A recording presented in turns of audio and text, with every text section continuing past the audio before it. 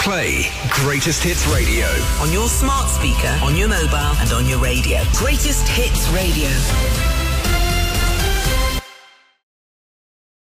People all across UK are getting used to the new Rule of Six. Coronavirus restrictions have come in, meaning you can't gather socially in groups of more than that. Although COVID-safe venues like gyms, restaurants and places of worship can still hold more than 6 in total. Dr. Alan Billings is South Yorkshire's Police and Crime Commissioner. He tells us rule changes have been tricky to deal with. The police can only enforce what is the law, and we've had to be very careful in the past few weeks in distinguishing between what's in the law and what government guidance is, and they're not always the same. Meanwhile, the British Medical Association says we are at a crucial crossroads in fighting COVID-19.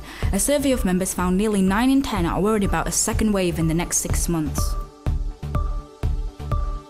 We're hearing that people in South Yorkshire living in buildings with unsafe cladding are feeling trapped and forgotten about in the pandemic.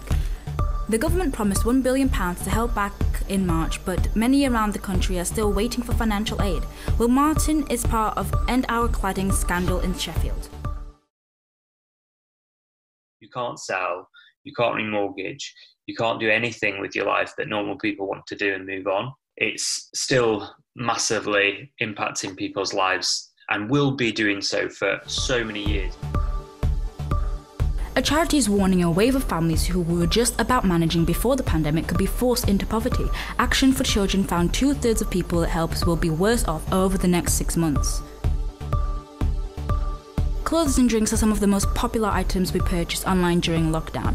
Royal Mail research suggests more than 6 in 10 adults have received deliveries to update their wardrobe since March 23rd. 43% have bought soft drinks, wine or beer. And in tennis, Dominic Thiem has won his final Grand Slam title. He fought back from 2 sets down in the US Open final to beat Germany's Alexander Zverev. Weather.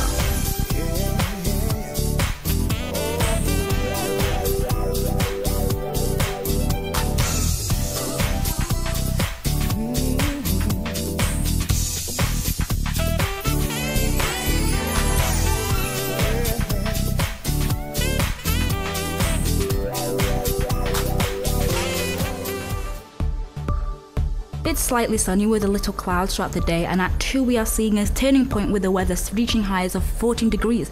However, tomorrow there seems to be no clouds in sight with the sun being out all day from 9 to 6. That's the latest. I'm Beatrice Santos.